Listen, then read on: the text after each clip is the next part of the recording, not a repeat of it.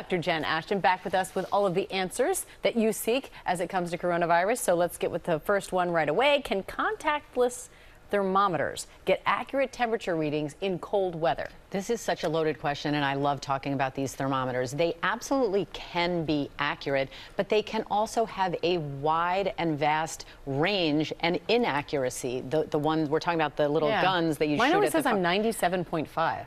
That's okay. That that's okay. The issue is, and we've heard this before, Dr. Anthony Fauci said, that's good. What do they say? Cold forehead, warm heart. Or okay, there you go. Or I just said it. Dr. Anthony Fauci has said checking temperatures as a way to screen for COVID is notoriously inaccurate and will miss a huge number of actual COVID cases. We know that about 30% only of COVID patients admitted to a hospital in a New York study had a fever. That means 70% did not. And my issue, every time someone points one of those things at me, is what is your cutoff? Is it 100.4, which is how we define a temperature? And what will you do if I say 100.3?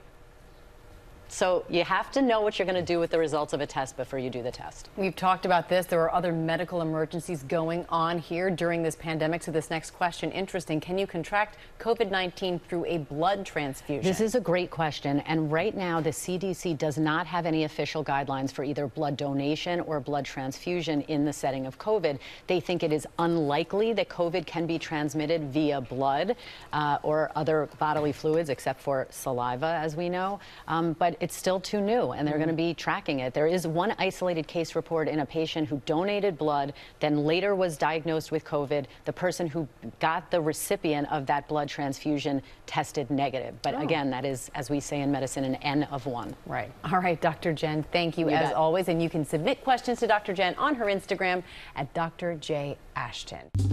Well, hey there, GMA fans. Robin Roberts here. Thanks for checking out our YouTube channel. Lots of great stuff here. So go on, click the subscribe button right over here to get more of awesome videos and content from GMA every day, anytime. We thank you for watching, and we'll see you in the morning on GMA.